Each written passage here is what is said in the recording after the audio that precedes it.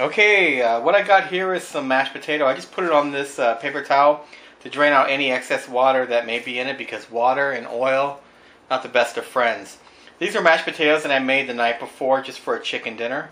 You can always buy store-bought potatoes like Simply potatoes, or some type of other potatoes in the cold section that are actually real potatoes that are pre-made.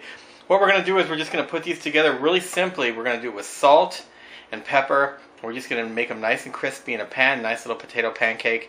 We're not going to go overboard and add all this extra stuff. That's something you can decide what you want to do, and come to that decision if you so choose. What we're basically just trying to show you here is how to make a nice crispy potato pancake, and then you can add whatever you want on the end or before and in between. So first thing you want to do is take the potato, bring it together, probably about that much, maybe a tad more. Just get it in your hands. You want to kind of get it like so it's a little ball first. Then what you want to do is kind of start molding it in your hands. Real easy. You don't want to make it too thick, because what you want to do is you want to have a nice crispy little product. You can even leave it doesn't have to be perfect. You can be just like that. Get each one of them done like that, and then of course get it in your pan.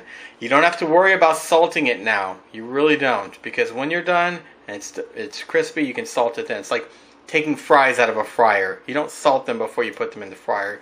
You salt them after you put them in. Okay, next step here is you want to preheat your pan to a medium. Not any higher than that, because the key is the preheat. If you want to get the golden crust, you want to preheat the pan to a medium, not to a high, or else you will have a black crust. You want to put some oil in the pan. I like to use olive oil, not the good stuff, just an average olive oil. And what you're basically doing is you're going to coat the pan there for a moment. You'll see the smoke starting to come off of there. Now what we did with the potato pancakes, if you didn't already notice, is we kind of let them sit out for a little bit so they got close to room temperature. You don't want them to be ice cold, because what's going to happen is they are going to cook differently. The inside will be cold, the outside will be warm, and they'll just not cook right. So we're going to get our first pancake in there. Lay it in. And once it's shaken there, let it cook. We'll flip it in a moment. Alright, as we can see, it's getting close to be ready to be flipped over. It's been about a minute and a half. Take it, turn the pan a little bit. Remember, this is a mashed potato pancake, so it's not as durable as you would say a hash brown pancake. So you've got to be very delicate with it, but you see the golden color on it and everything else. It will release some of these little spuds around the end here, which are nice and crispy, which you can actually use to garnish it. They're not the most tasty thing in the world, but if you like that little extra char to it, you can go ahead and add them on top.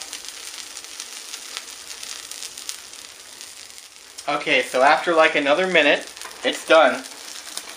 You want to just scoop it off of there, put it onto a plate, and there you go. You can add your salt now, and your pepper, if you'd like. A little bit of sour cream, whatever you like to put on it, and there you go. Nice, simple mashed potato pancake.